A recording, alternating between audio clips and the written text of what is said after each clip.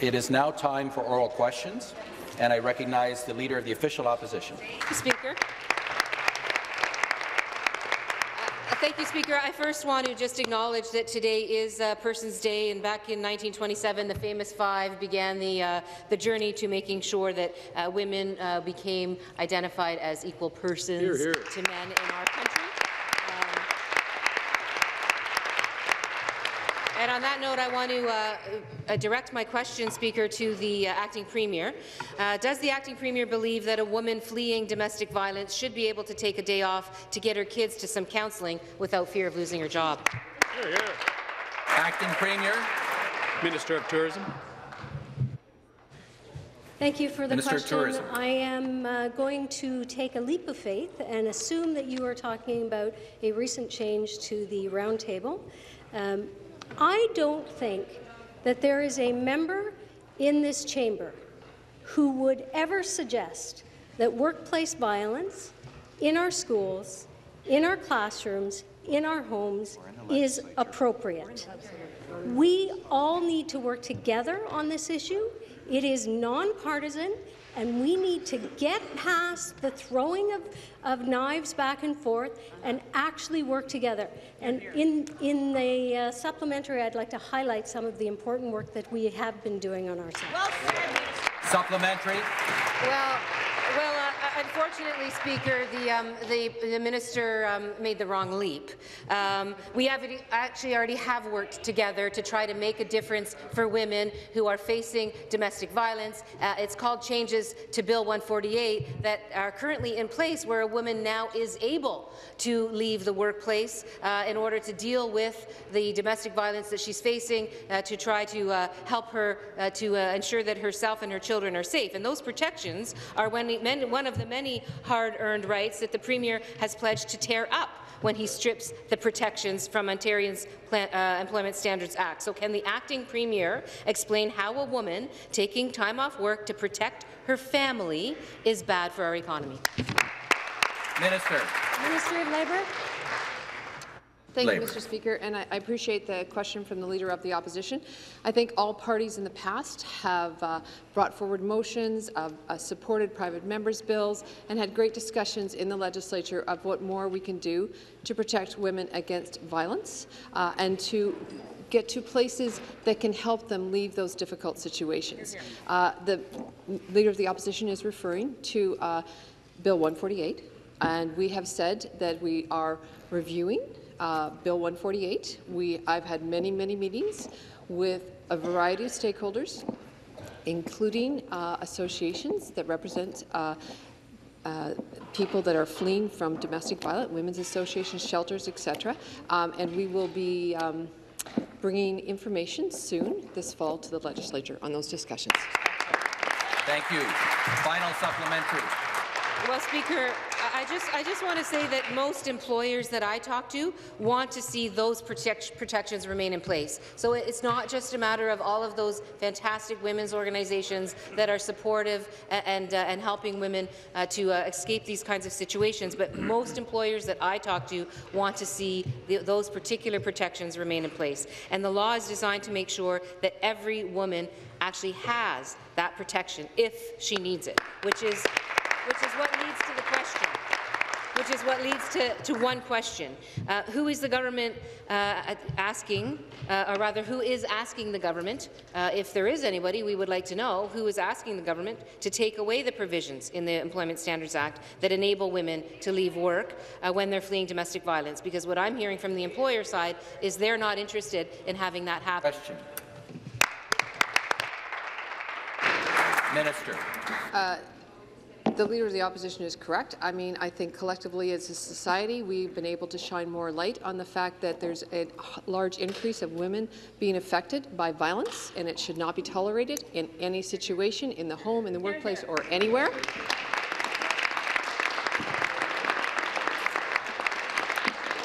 And I myself, when I was in opposition, have passed many bills to try to protect women.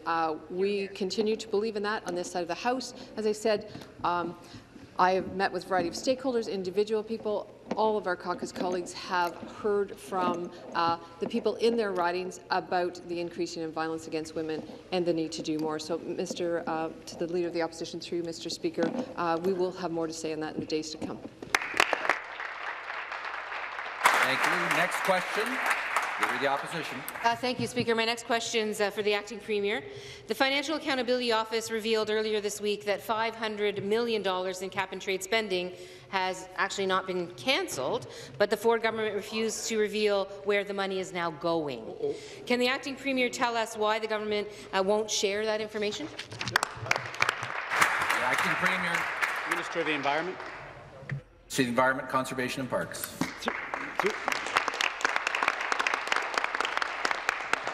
Speaker, through you to the member, and thank you for the question. The FAO report did make a number of things clear, including, and I will speak to the member's question, but it made clear principally that Ontarians were going to save $264 per family. It made clear that the estimates we'd made around the wind down of the credit market of $5 million of cost were accurate, and it made clear, shockingly to some, that the total cost of a federal carbon tax would be close to $650 per family. It also talked about the orderly wind down. As we have discussed, we will be winding down certain programs. Other programs, including transit and housing programs, will be continuing. These are the sorts of programs that were spoken about in our platform, the important transit changes that are being made in the GTA and otherwise. So when the entire program is wrapped up, which will happen at the end of October, for example, when the Windows program, which is part of the orderly wind down, has happened, there will be further reporting on the details. But, Mr. Speaker, I think the important part of the FAO report was saying that the government was on track in terms of returning money to Ontarians and on track in terms of winding down capital gains. Thank you. Supplementary. Speaker, you know, families have heard promises from governments before, and they've also seen governments refuse to be clear about the facts. That's right. What they heard from the Financial Accountability Office this week was they'll be paying more. The government is adding $3 billion to the debt. There's no climate plan, and their own government is refusing to tell them where $500 million is now going. So why is the government not being upfront, clear and transparent with the FAO and Ontario families? Hear, hear. Minister. Mr. Speaker, I'm not sure what plan or what the Leader of the Opposition was reading, but what was clear was what the government had been very specific. We had said we would have an orderly wind down of the program. That is happening. We had said that there would be a $5 million charge for the wind down of the credit market, a market that the Leader of the Opposition said would cost $4 billion. No doubt it would have cost $4 billion if the Leader of the Opposition had had the chance to make it cost that much. They also said very clearly that $264 will be saved by families and that a Trudeau carbon tax will cost $650. Shameful. And yes, Mr. Speaker, as the programs are wound down, we will make sure that Ontarians, unlike the previous government, see where the money's gone, and they see that cap and trade is gone and that carbon tax doesn't replace it. Thank you. Final supplementary. Well, Speaker, what the minister still refuses to do is what he refused to do, or the government's refused to do, in terms of a query from the FAO, which is disclose where this $500 million is now going. Families have heard promises from government before, and they've also seen government scramble to hide the facts. What they heard from the FAO very clearly earlier this week is that they will be paying more. The government is adding $3 billion to the debt. There is no climate plan, and their own government is refusing to tell them where $500 million is going. Why is this government not being upfront and transparent with the FAO and Ontario families? Minister. Mr. Speaker, because the Leader of the Opposition has given me the chance, we are, of course, going to have a climate plan. We were clear in the campaign we'd have a climate plan. We were clear when we cancelled the failed climate plan we'd have a climate plan. We were clear when we introduced Bill 4 there'd be a climate plan, and now Ontarians can give us contributions to that at ontario.ca/climate change, where we're collecting information on the climate plan. But let's be clear. The NDP have not been at all transparent when it comes to their plans. That's why you had a $7 billion hole in your budget plan. When we talk about $3 billion less in revenue, that's $3 billion less of government programs for you. That's $3 billion in Ontarians' pockets, where we think the money should be spent.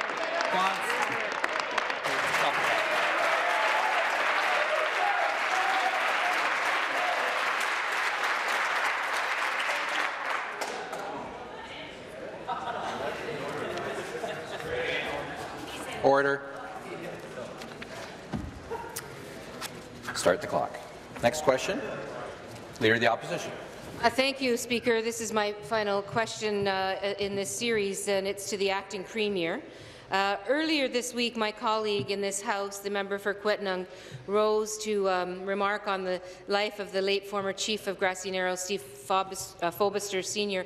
I wouldn't mind taking a moment to add to my colleague's comments. I mourn his loss, and I give my deepest sympathies to the community, Speaker, as well. The Chief died due to complications, or the former Chief died due to complications from Minamata disease, mercury poisoning, that he had been living with for decades. Does the government acknowledge that former Chief Steve Fobister Sr. suffered from the effects of mercury poisoning, and that this is what contributed to his death? Acting Premier. Minister of Indigenous Affairs. Minister of Indigenous Affairs. Thank you. As I had risen in this place some days ago, Mr. Speaker, I had an opportunity to reflect on a person that I've known for almost 2 decades.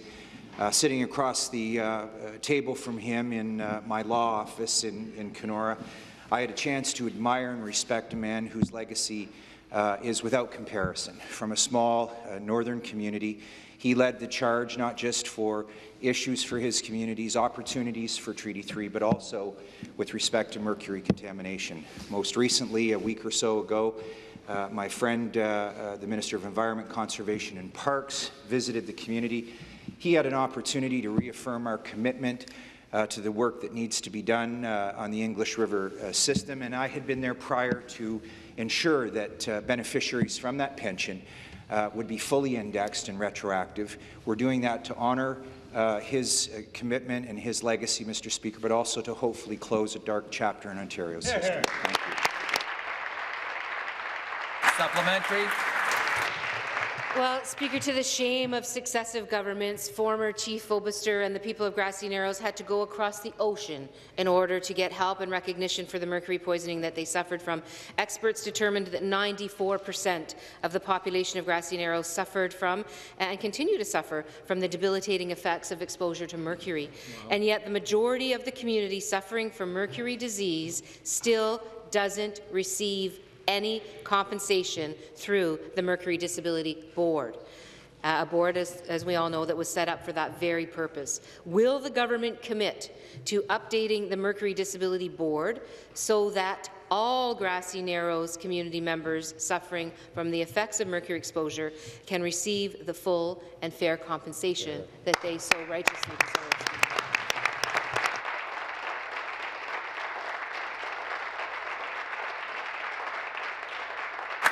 Minister.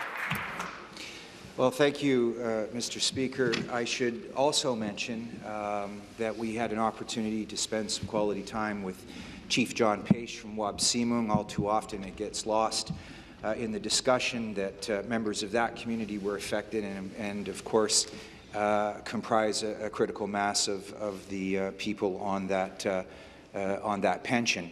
Mr. Speaker, it was a significant policy advancement to index those pensions for the people who had been recognized by medical experts historically as having been impacted by the contamination. I know in visiting with the community and celebrating in traditional ceremony that we had done the right thing, Mr. Speaker, to update a 30-year-old pension, ensure that it was done retroactively so that those folks could experience an increase to reflect historical challenges with the pension, and moving forward would have a fully indexed pension from the mercury contamination. Thank you. Thank you, Mr. Speaker. Next question, the member for Scarborough Rouge Park. Thank you, Mr. Speaker. My question is to the Minister of Finance. We have been hearing a lot about fairness in our auto insurance system. The Liberals and NDP had talked a big game on auto insurance, but time and time again we see that is followed up by no action. It's clear that Liberal NDP system of failed stretch goals in auto insurance is broken. The private member bill introduced on Monday by the member from Milton would, if passed, move us forward in developing an auto insurance system that is fair and serves the needs of drivers across Ontario. Could the minister please explain the importance of this initiative and how our caucus is working to ensure that Ontarians can benefit from an auto insurance system that treats the people of Ontario fairly? Yes. Minister of Finance. Thank you, Speaker, and thank you to the member from Scarborough Rouge Park for that question. Once again, I want to take a moment to congratulate the member from Milton on his initiative.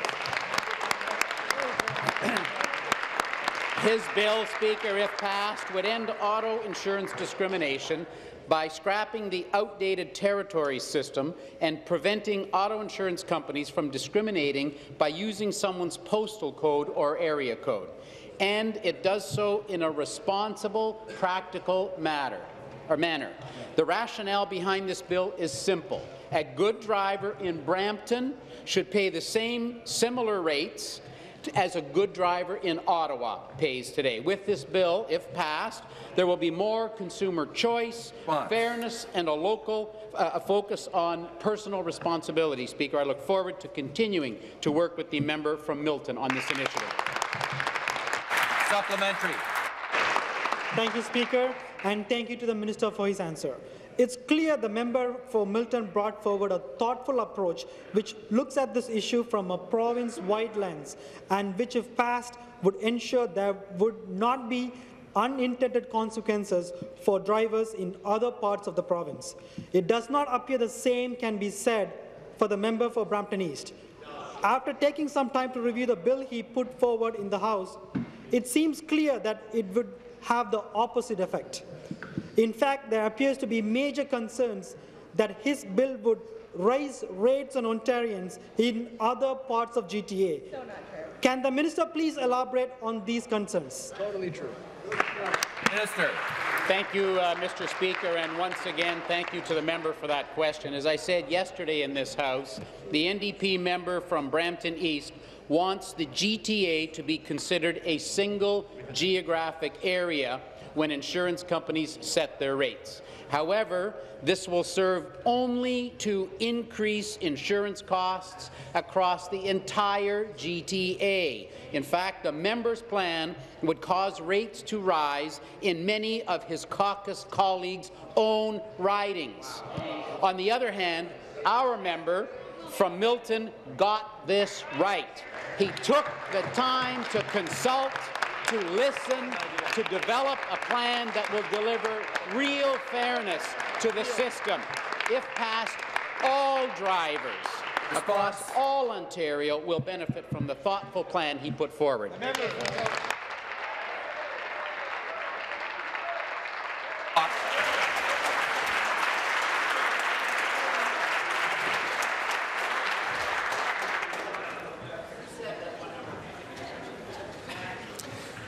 Restart the clock. Next question, the member for Essex. Thank you very much, Speaker. My question is to the Minister of Community Safety. Speaker, as the minister should know, the OPP's Economic Crime and Corruption Unit has been conducting an investigation concerning a waterfront cottage owned by Vaughan Council candidate Eliana DiBiase. The OPP are investigating links between work done on this cottage by contractors and over $150 million in contracts granted by Mrs. DiBiase's husband to those same contractors. Speaker, the Minister of Community Safety is responsible for the OPP, and he knows that his office should be above and beyond reproach. Yet he's been actively campaigning for Mrs. DiBiase throughout this municipal election. Speaker, why does the minister responsible for the OPP think that it's appropriate to be campaigning for a candidate that is currently at the centre of an OPP investigation? Minister of Community Safety and Correctional Services. Mr. Speaker, first of all, I want to make it clear that I am here as a member of the legislature, and this morning I did send a letter to the individual in question, as it's been brought to my attention that she has been using my photo on her campaign brochure. As a recently elected Member of Parliament, I understand that emotions and activity levels run high in the heat of a campaign, and that at times an over-enthusiastic volunteer might take steps which are inappropriate or unapproved by some of the individuals involved. I understand that this may be the case in this instance, but be that as it may, I've stated publicly on several occasions that it is not my intent to endorse any single candidate during the municipal election. I do, however, commend every candidate who has chosen to put their name forwards on a ballot and run in a democratic process to work for the people. There you go. Supplementary.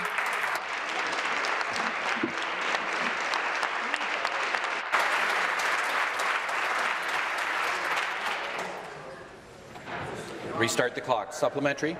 I believe that the minister has just acknowledged a disturbing pattern that we've seen by the members of the Crown on the other side. First, we have a premier who's been seen campaigning for neo-Nazi sympathizers. Now we have a minister responsible for the OPP campaigning for... House will come to order. Stop the clock. The House will come to order. The House will come to order. The government benches will come to order.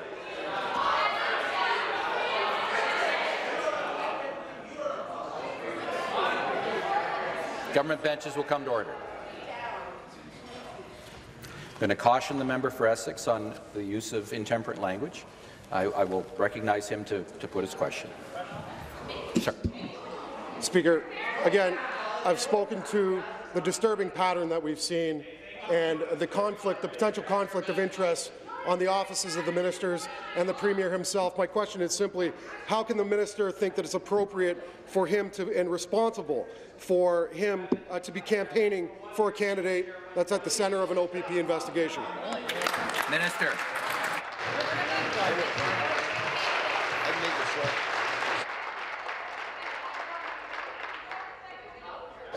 Mr. Speaker, thank you, Mr. Speaker. As I mentioned, I commend every candidate who has put forward their names on a ballot to stand up and ask the citizens of municipalities across the province to give them a chance to serve as an elected representative. For those who are successfully elected, it will mean years of difficult, important work to be done on behalf of deserving, hard-working citizens. I myself benefited by growing up in a community, in a province, and a nation served by politicians of fortitude and integrity.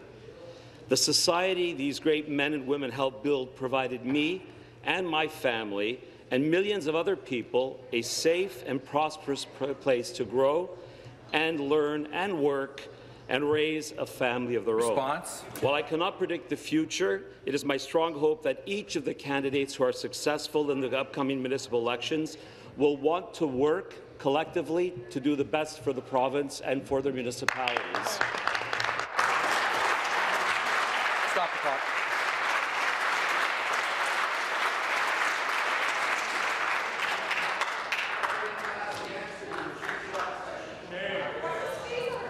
Order. Order. Member for Essex, come to order. Start the clock. The next question. Member for Hastings, Lennox and Addington. Well, thank you. Thank you, Mr. Speaker. My question today is for the Minister of Environment, Conservation and Parks. Regularly, like many of my colleagues, our constituents contact our office with concerns regarding the cap-and-trade carbon tax. And they struggle to understand how it is improving the environment, and they're uncertain as to the cost that they will eventually have to bear. But there are several things that they are quite aware of. They are familiar with the difficulty in putting food on the table or paying one's hydro bill, and surely not too hard to figure out their concern if they have enough gas to make it home from work or work from home. And they feel the burden that the cap-and-trade carbon tax has placed on them. Mr. Speaker, the people, they need to know We all need to know, how will Ontarians be impacted should any kind of carbon tax ever be imposed on them? Minister of the Environment, Conservation and Parks. Mr. Speaker, and thank you to the member from Hastings, Lennox Addington, for the question. All Ontarians do deserve to know what the costs of the cap-and-trade program would have been and the potential costs for the Trudeau carbon tax. And that was made clear by the FAO in his report. $312 a year, Mr. Speaker, would have been the cost by 2022 of the Liberal cap-and-trade program. That's one of the reasons that we got rid of it. But more concerning today is that $648, Mr. Speaker, by 2022 will be the cost of a Trudeau carbon tax. Mr. Speaker, with respect to our visitor in the gallery, I'm not sure what they're smoking up in Ottawa, but this is not going to fly with Ontarians. This isn't a program that they want. This isn't a tax that they want. This isn't something that the people of Ontario or the people of Canada can afford. Supplementary.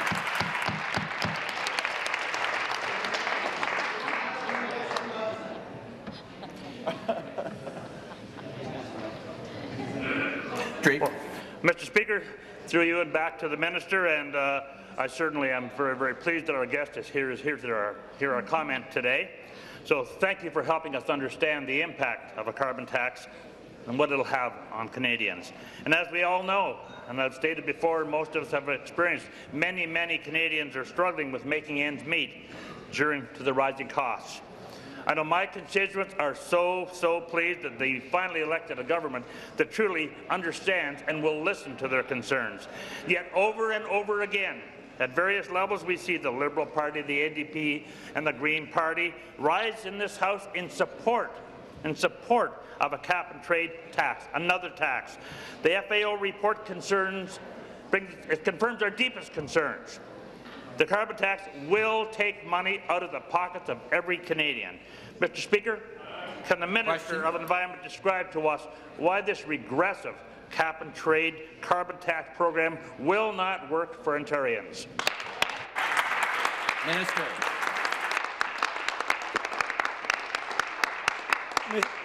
Mr. Speaker, through you to the member, and I am going to take another opportunity because we, as I've promised, are putting a plan forward that will work for Ontarians. So we're looking for their impact at ontario.ca/climate change. But to the question, clearly what the Auditor General had said when she talked about the cap-and-trade as an ineffective tax, poorly conceived, that would ship hundreds of millions of dollars out of the country. Cap-and-trade was not going to work. The question, I think, to the opposition party is a good one. The NDP member from Ottawa Centre advocates a $150 a tonne carbon tax. Let's put that into terms people can understand. That's a 35-cent a litre increase in gasoline. Whoa. Our elimination of cap-and-trade has already cut gas prices by almost 5%. We will cut it for 5 cents. We will cut it by a further 5 cents. But that gas tax increase is $4,100 for the average family. Thank you. Thank you. Thank you. Stop clock. Stop clock.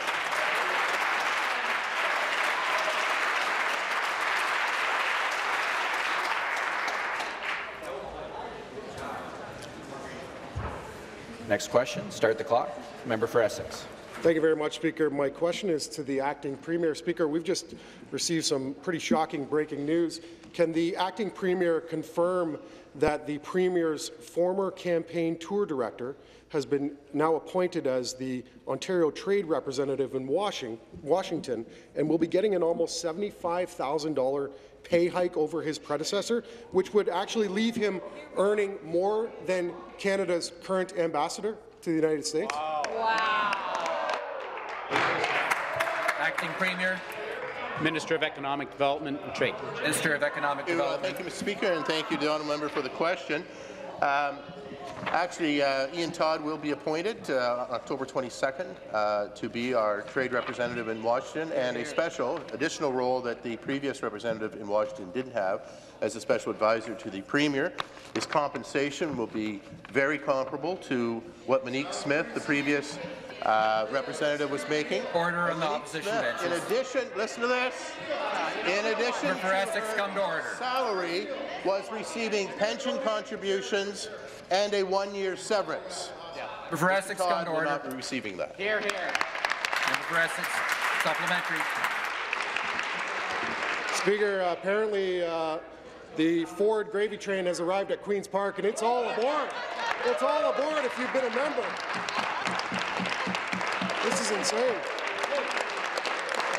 Speaker, most Ontarians would be lucky to earn $75,000 a year, never mind getting a $75,000 bump in pay. Media reports, Speaker, today indicate that Ian Todd, a former campaign advisor, is going to be representing Ontario and Washington, and that he'll be taking home more than the Canadian ambassador. How does this government justify handing a Conservative insider this job and paying him $75,000 more than the person he's replacing? More than the Liberal insider.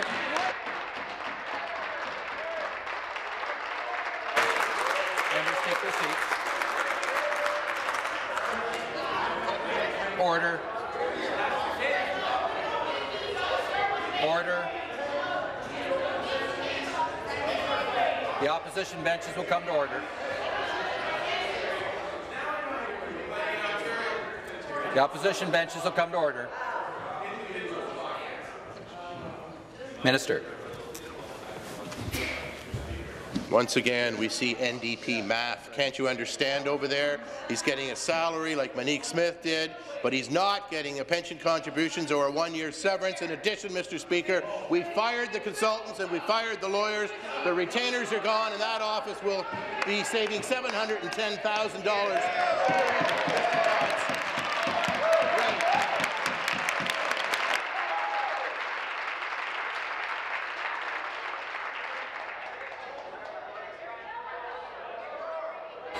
Stop the clock. Order on the government benches.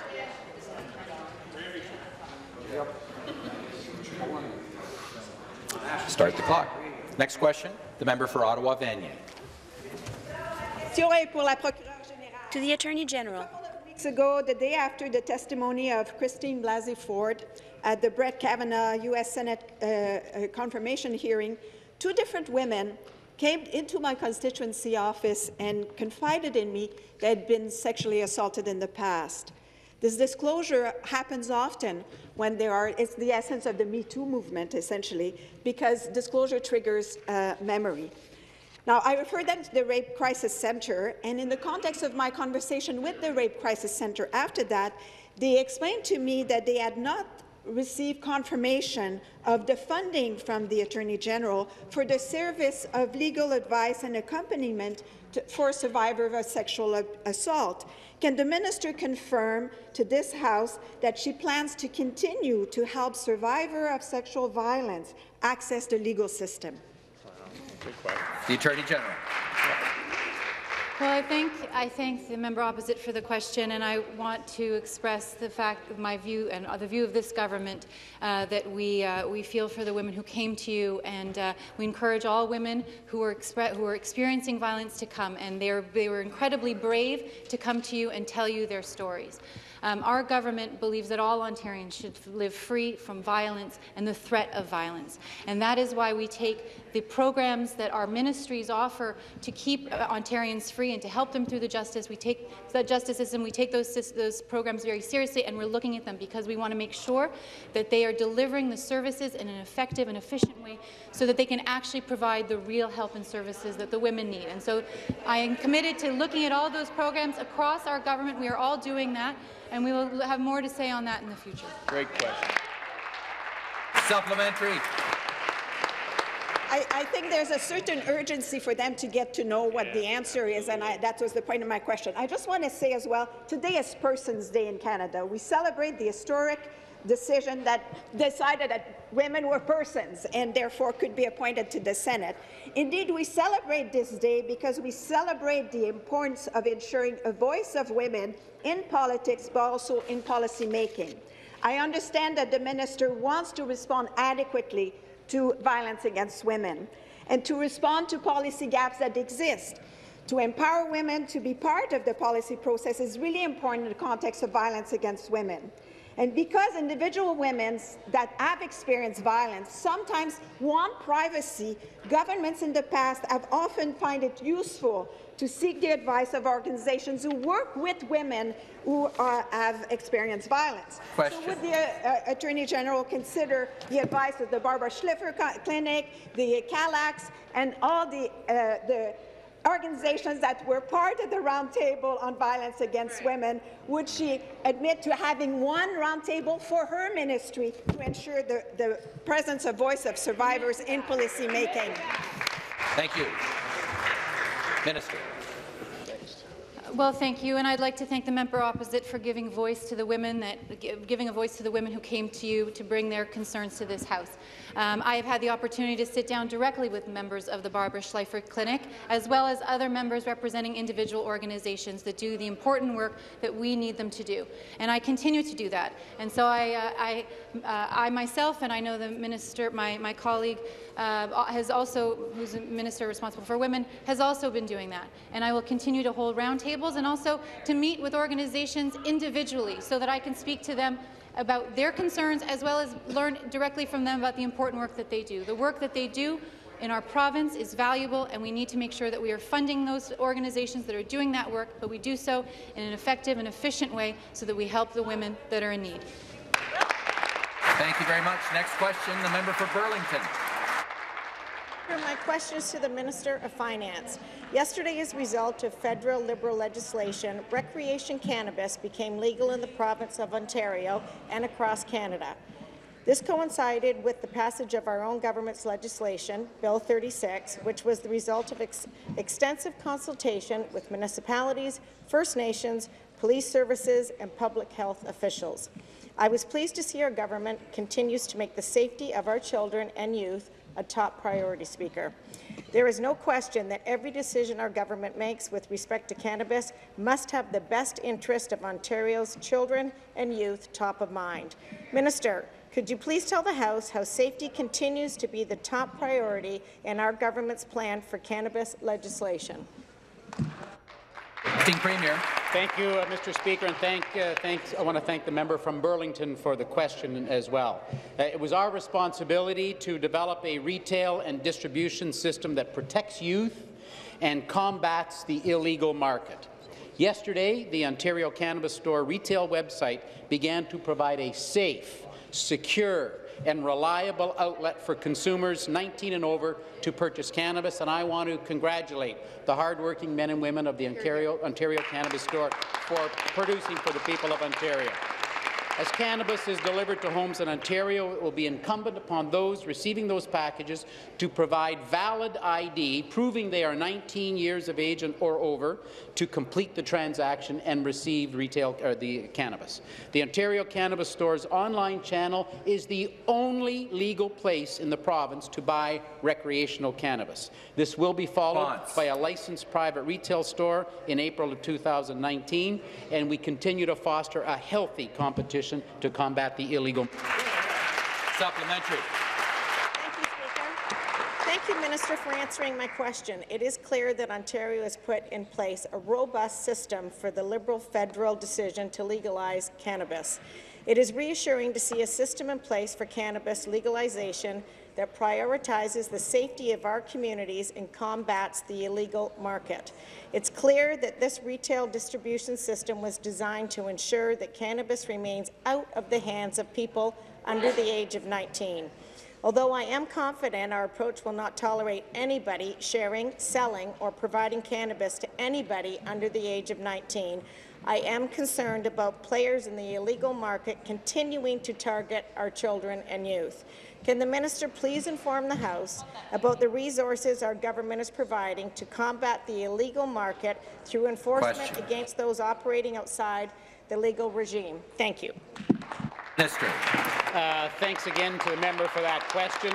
Once again, Speaker, OCS.ca is the only legal place to buy cannabis in the province of Ontario.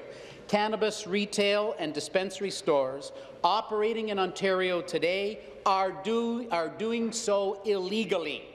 The government has given the police the tools to shut down illegal cannabis store operators. Further, we'll be providing municipalities with $40 million over 2 years to help with increased cost due to the federal government's decision to legalize cannabis.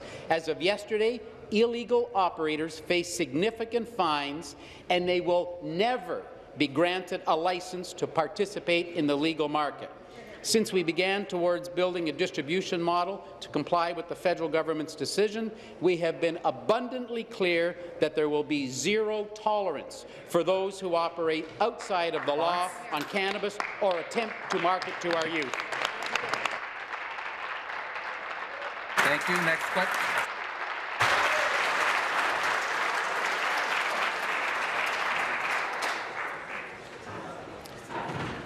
Start the clock. Next question, the member for Toronto Centre. Thank you, Speaker. My question is to the acting Premier. Prior to the election, the Conservative promised to honour the gender-based violence plan that would have provided sexual assault centres across Ontario with a 33% funding increase. This much-needed funding would have enhanced services at existing centres and expanded programs to underserviced communities. Instead of supporting survivors, this government has broken its promise.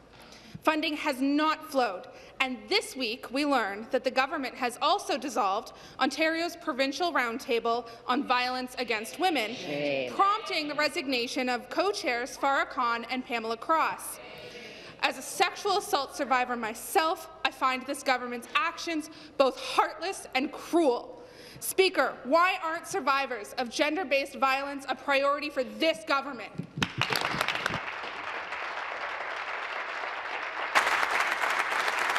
Members, please take their seats. Acting Premier. Chair of Tourism. Tourism, Culture and Sport. Thank you. Look, as I said at the beginning of question period, there is no one in this chamber who understands and appreciates our role as legislators to protect women who have experienced violence in their homes, in their workplaces, in their schools, frankly, even in this chamber. I want to reassure the member opposite that we very much appreciate the work that the co-chairs have done. It is unfortunate that they chose to resign. I don't know if that was a political decision. I'm not going to go there. What I am going to say is our minister, our government is 100% committed to make sure that the women in this province who have been abused in the workplace, in their homes, in their schools, will get the help they need.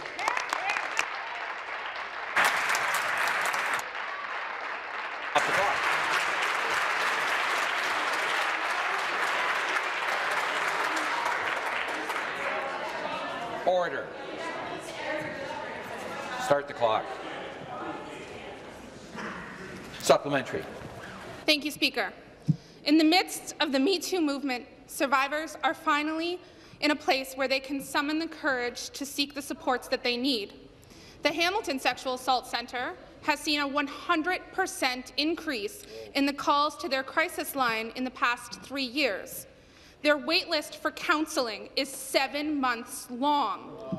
The funding that they were promised would have allowed them to hire a full-time counsellor to address their increased demand. Speaker, will this government honour the gender-based violence plan, release the funding that was already promised, and immediately reinstate the Provincial Roundtable on Ending Violence Against Women? Good job.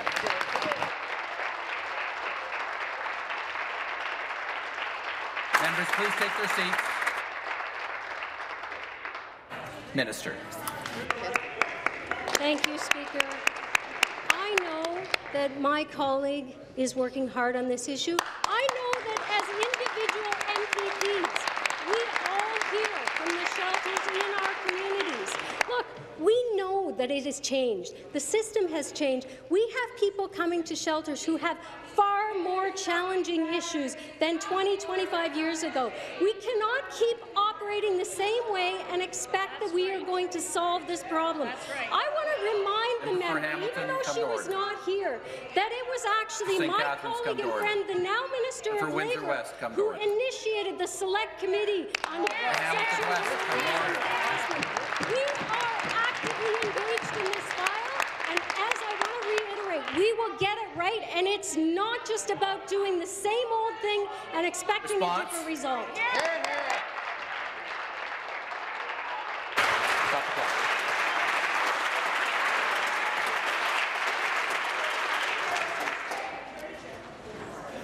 Order. Start the clock. Next question, the member for Stormont Dundas, South Glengarry. Thank you, Speaker. My question is for the Attorney General. Yesterday, recreational cannabis became legal in Canada. This was a policy implemented by the federal government, one that left the provinces and municipalities to navigate.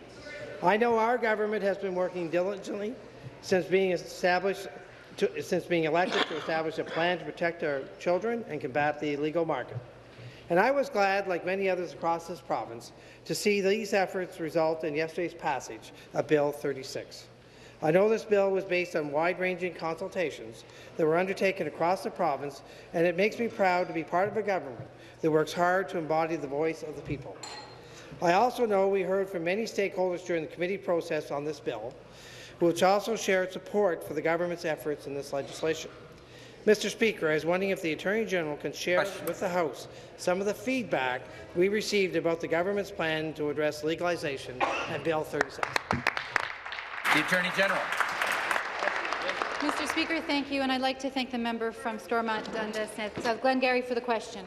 Over the past several months, our government has worked diligently with stakeholders across the province, including law enforcement, public health organizations, parents, municipalities, consumer groups, businesses, Indigenous organizations, and other provinces with private retail models. During our consultation process, we heard loud and clear. Any plan on recreational cannabis needed to achieve 3 objectives: protect children, keep our roads and communities safe, and combat the illegal market. Well, Mr. Speaker, Bill 36 does just that. But don't take my word for it. In a submission to the Committee on Social Policy, the Canadian Federation of Independent Business said, and I quote, "We are very encouraged by the overall direction that the government is taking on cannabis on Bill 36. The government has done a good job of highlighting the dangers of driving on cannabis and the importance of keeping it out of the hands of young Ontarians." Unquote. Thank you. Thank you. Supplementary. Mr. Speaker, I'd like to thank the Attorney General for the response. It's always welcome to hear the government's plan has widespread support and has been developed with a partnership with a wide range of industry experts and professionals. I know the people in my riding will also be happy to know that our government takes its responsibilities very seriously and is working hard to keep them, their families, and their communities safe. Mr. Speaker, the Attorney General has spoken at length about the importance of combating the illegal market and the role that a private retail system will have in achieving that. We know that the previous Liberal government's plan to establish a government-run retail model for cannabis would not have been effective in protecting children and communities by combating the legal market. Mr. Speaker, I'm wondering if the Attorney General can share some of the feedback she received on the change of direction by our new government. The Attorney General. Mr. Speaker, I'm happy to share that information.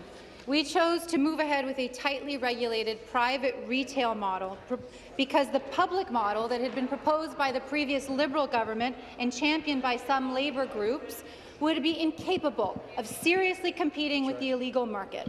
Under the previous model, our communities would have been left more vulnerable and susceptible to the underground market.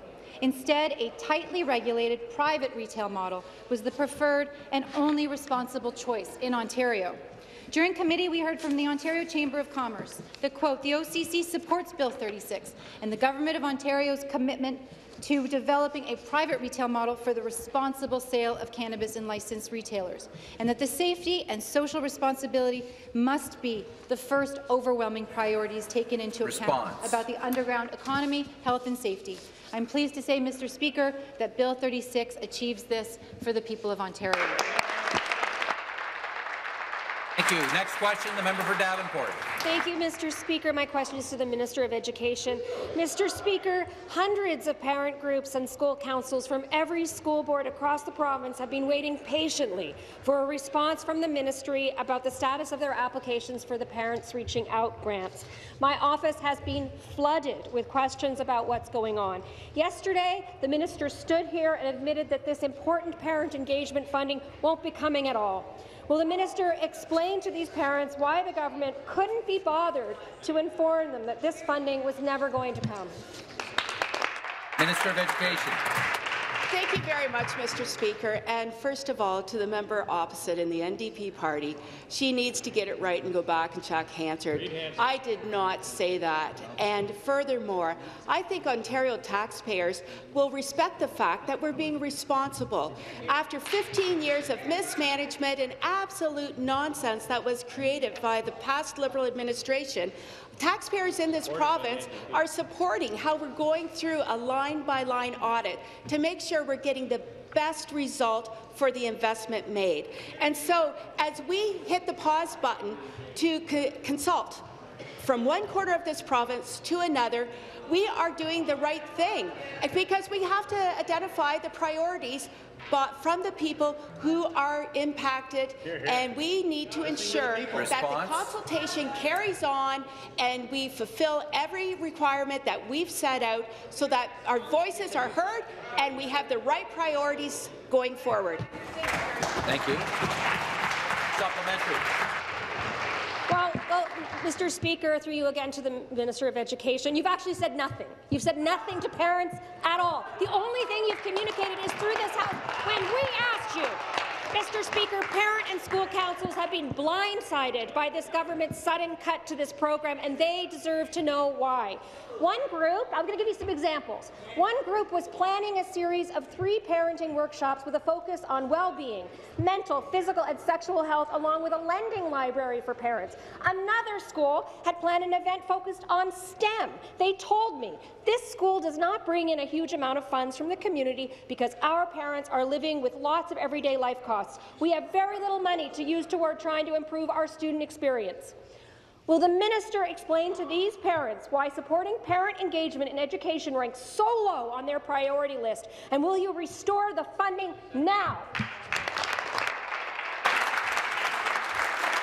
It seemed an opportune time to remind all members to make their comments through the chair. Minister, response. Thank you very much, Speaker. And my #1 priority is ensuring that every single voice across this province is heard in terms of identifying and having a chance to say what matters to them. We're listening to the people, and we're moving forward for the parents specifically with our consultation. fortheparents.ca is the place for people to exercise their voice.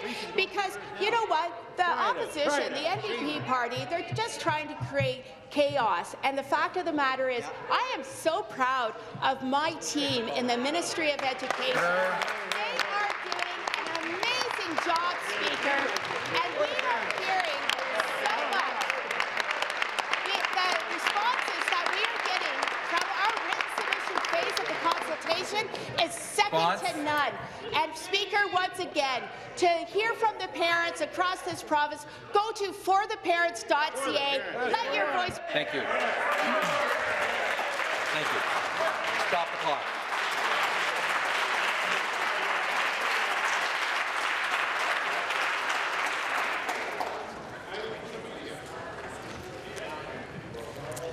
Start the clock. Next question, the member for Eglinton Lawrence.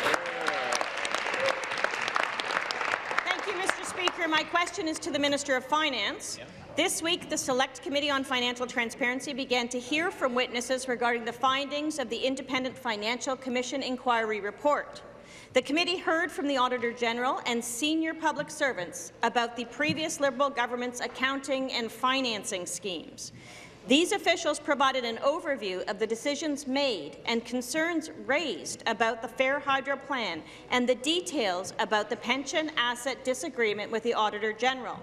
What we heard regarding the previous government's treatment of Ontario's books continues to shock. Can the minister please share with this House his impressions of what the committee heard this week? Mr. Finance. Thank you, Mr. Speaker, and thank you to the member from Eglinton Lawrence for that question. We know that all members of this House have been watching the work of the Select Committee with great interest as it begins to look into the findings of the Independent Financial Commission of Inquiry. The importance of this committee's work in restoring accountability and trust cannot be understated. It was alarming to learn from officials testifying before the committee that they repeatedly expressed worries about the Fair Hydro plan to the previous government, only to be ignored. The Auditor General was equally scathing during her testimony, saying that she would have left her client if they were private sector auditors. It's clear the previous government's rate mitigation plan was a questionable scheme right from the start. Supplementary. Thank you, Speaker, and thank you to the Minister for his answer. Not only do we need to fix the financial problems we've inherited from the previous government, but we must also determine how the situation was ever allowed to get this bad. As the committee continues its work, I know we remain committed to ensuring that the people of Ontario receive answers.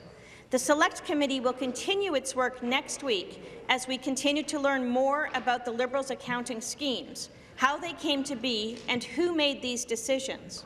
Can the minister please outline the importance of the committee's work to get answers for the people of Ontario? Minister. Thank you, Mr. Speaker. The committee continues to hear from important witnesses who will help them get to the bottom of how this happened, Speaker, and why. We know that the advice of the Independent Financial Commission of Inquiry has been invaluable to our government.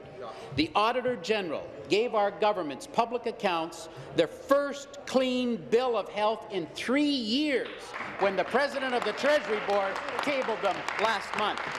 Our government will continue to work to fix the mess left behind by 15 years of Liberal waste, mismanagement and scandals, and ensure that everything we do results in better government for the people. We appreciate the work of the Select Committee on Financial Transparency and look forward to their report back to this House with their findings.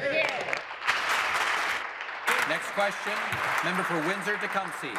Thank you, Speaker. My question is to the Minister of Finance. Good morning, Minister. It's good to hear you talking about transparency. Speaker, this government has been making secret backroom deals with owners and operators of the horse racing tracks across Ontario. They've been doing this without consulting the communities, the workers, or anyone else impacted by the deals. New Democrats have been asking in this House for the details, only to find out that government has required everyone involved to sign non-disclosure agreements. Speaker, so much for the public has a right to know what's happening to our racetracks. Wow. This government, so transparent. Why did this government demand a gag order to be placed on the details of their secret deals that they've struck with those racing operators? Wow. Minister of Finance. Thank you, Speaker. Our government has kept its commitment to bolster the horse racing industry and repair the damage done by the previous Liberal government, only made possible with the support of the NDP. Agreements in principle have now been reached to keep slots at Kawartha Downs and Ajax Downs and to providing additional funding to continue horse racing in Fort Erie and Dresden. The commitment will directly support the horse racing industry and rural communities. Our government has made a generous offer to these racetracks, including for the return of slots to Fort Erie and Dresden. But, Speaker, both made a business decision to accept enhanced funding instead. Speaker, we continue to support this sector in supporting rural Ontario, and the members opposite would do well to join us in that support. Supplementary, the member for Niagara Falls.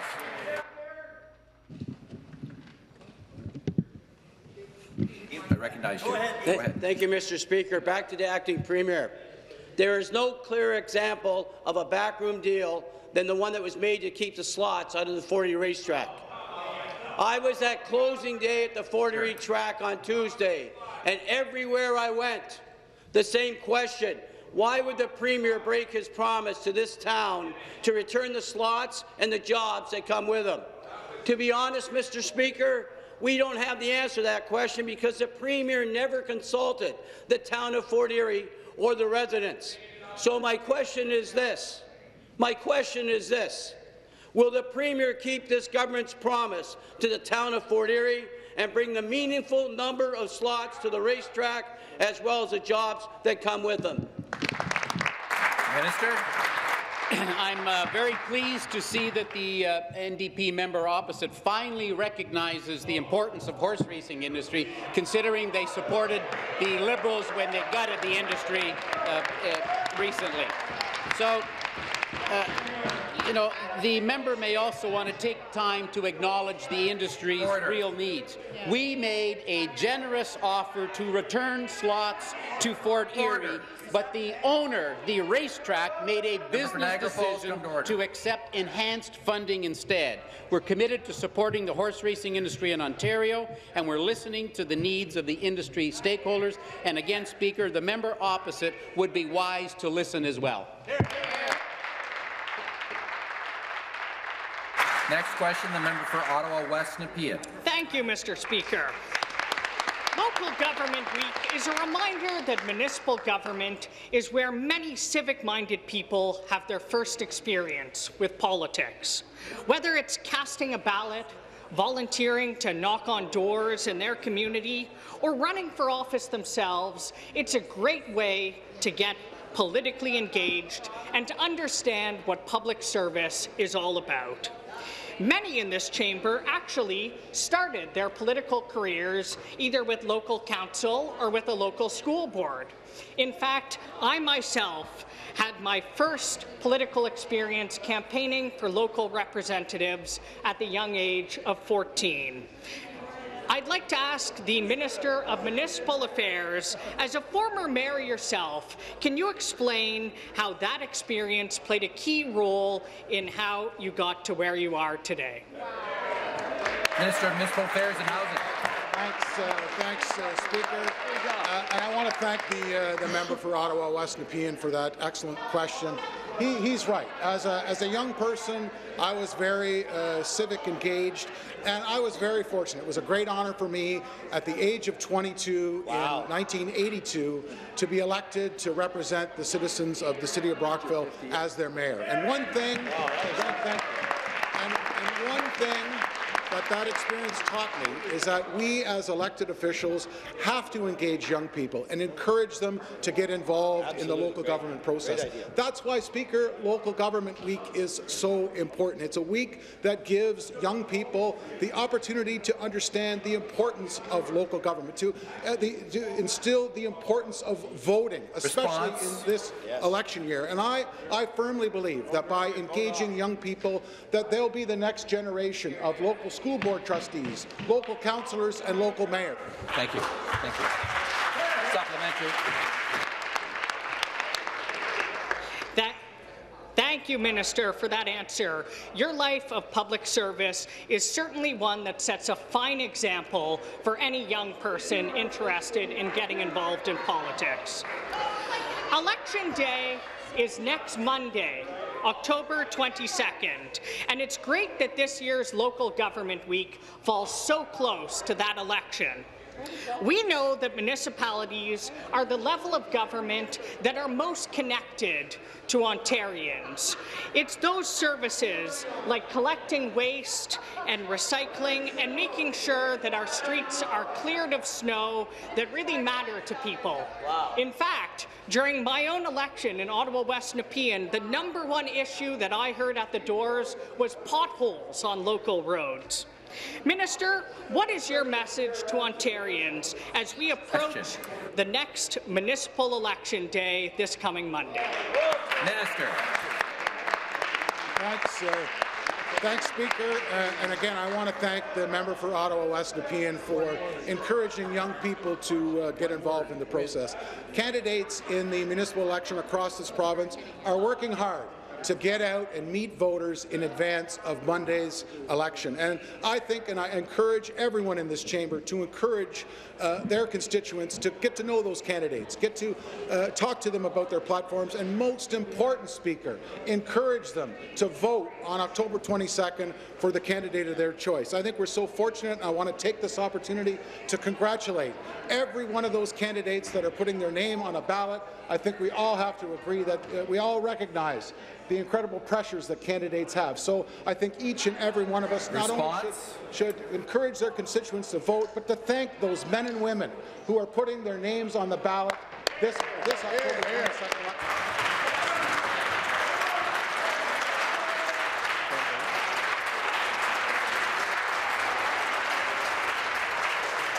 That concludes the time we have for question period today. Member for Scarborough-Guildwood on a point of order. Order, Speaker. I wanted to just extend a warm welcome to someone I respect for her work on gender-based violence. Farah Khan is in the House today, and I know today is the Day of Persons. I think it's very important that we recognize the work that you've done for women. Thank you.